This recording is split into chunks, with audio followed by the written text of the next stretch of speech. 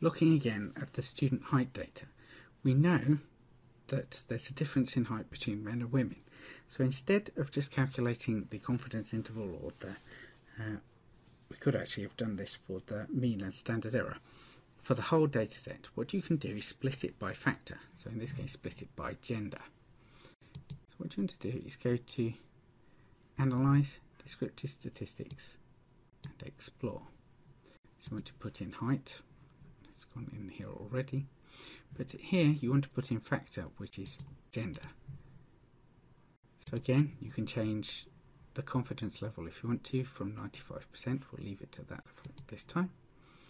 And now we press OK. So instead of having a single value for all of the different heights, now you've got it split by female, male, and prefer not to say.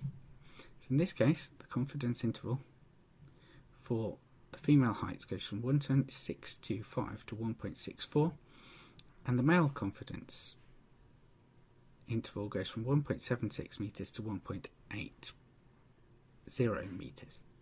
So these two confidence intervals are very different to one another. This is telling you that it's very unlikely that the mean height of women is the same as the mean height of men.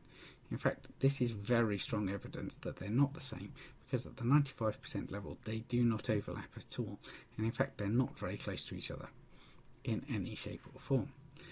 For the prefer not to say, the confidence interval is much wider because the sample size is much smaller. There's only 7 people in that particular data set.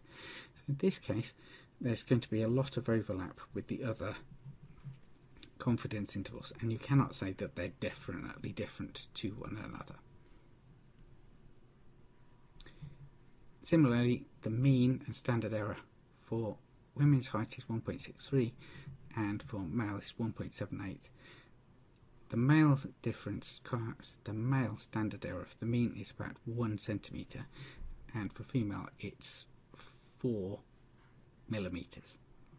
This is saying that the female variation is much smaller because of the size of the data set. There are way few